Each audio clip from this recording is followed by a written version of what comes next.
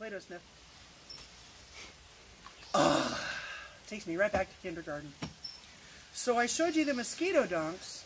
So now, parents, you need to know about these. There's no poison with these traps.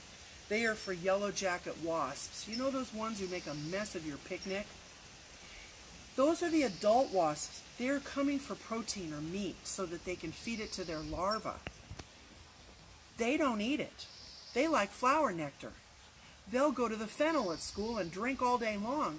That's for them. They like a sweet soda pop can that's left open. That's why you got to really be careful so you don't get stung in the lips at the beach. You have to put something over your soda pop can. They do not like diet, only the sugar stuff. But for their larvae, they eat meat. And that's why they'll come with their big jaws and scissor off a piece of the children's hot dog or some of that turkey sandwich. The gross part is that they also go to roadkill. And they take that meat and feed it to their young. A lot of them came out. A lot of queens emerged to start new colonies in February when we had that heat wave. But then it got really cold again. And a lot of them froze. The smart ones who stayed underground in old gopher holes and old burrows, they're just starting to come out now. And the queens look just like the workers, only they have much larger abdomens because they produce the eggs. This is something that can catch them in your yard if you don't want them to bother you at a picnic or a cookout. And these don't have any poison in them. They are lures that have, lures means they attract at children. It means, and they have pheromones in them. That is the smell of mating, the smell of giving and getting the spark of life. Many insects have it. Many insects have it. Their own special smell.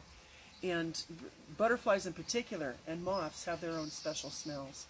But they have the smell that you can buy that they've created in the laboratory, and it's fake, but it works. And they put it in this little package.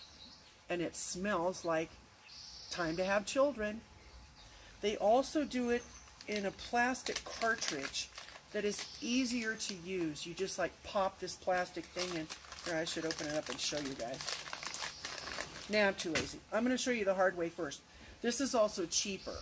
So all I would do is cut the end off of this wearing some gloves. You don't want to get this smell on you or it will attract them to you. And if you're not fond of yellow jackets crawling in your hair, you don't want to have this on you. I always do it at night in my garage, and I make sure that I wear some gloves so I don't get that smell on my hands because you can't wash it off for days and yellow jackets will come to your fingers. And then you take this ball of cotton and you open up your trap and you pull this part out, which is usually easier said than done for me. Oh, this is going to drive me crazy. Alright, now I feel really dumb.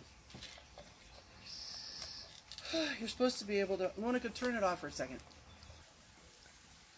Okay, I'm back. And nobody laugh. I finally figured out you have to put your hand in there and kind of slide this thing out. Plus they have these little finger tabs. It takes a couple minutes to get it out of there. I don't know why. Bad design. But it does work. So they give you this cool sheet and it tells you all the kinds of yellow jackets that live here. They just show you their abdomen because their abdomens are all yellow and black, venom warning colors, you know, for their sting, but their pattern is different.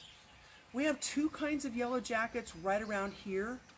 One kind makes a paper nest up in the tree. It looks like a big kind of overblown football. And the ones I have around here the most are the ones that go underground in old gopher or mole holes. But I don't get them because I put these traps out at the right time. So all you need to do is, with gloves on, is cut this open, squirt it on the cotton in the bottom of this, then you put this in here, and the reason I took it out was because you have to take it out to clean out old yellow jackets. And you want to make sure that if you ever clean it out, there are none alive in there. So you can just take it and you can leave it in the sun for a while, and then they'll dry out. For people who are vegetarians, I know this is hard to watch, but some people are allergic to wasp stings, and so they need to know about this product. And then, now this has that smell in it, you just screw this on the bottom. And I do it at night so I don't have yellow jackets like coming after me. And then it has a little twisty tie in the top. You need to put it somewhere that it gets warmed up in the morning sun. That will release the smell, and that will get the yellow jackets to come. I put 6 around my yard. I must have them because I keep bees. And yellow jackets eat bees, and they'll go inside the hive and they'll take the larva, and it can be really bad. You can lose a whole hive that way if there's a great big yellow jacket nest somewhere. So for me, these are a have to have. I put 6 of them around. I caught 1 big queen, so she would have been the starter. I may not catch any more. I might, but I may not catch any more. I might have headed her off at the pass. So right now, it's the end of April. Get these out soon. If you have trouble with them in your yard, for sure put them around if you're a beekeeper. You're going to need to have them. And take a look at this paper. This is just kind of neat. I really enjoyed reading about yellow jackets on the back. They tell you all kinds of information.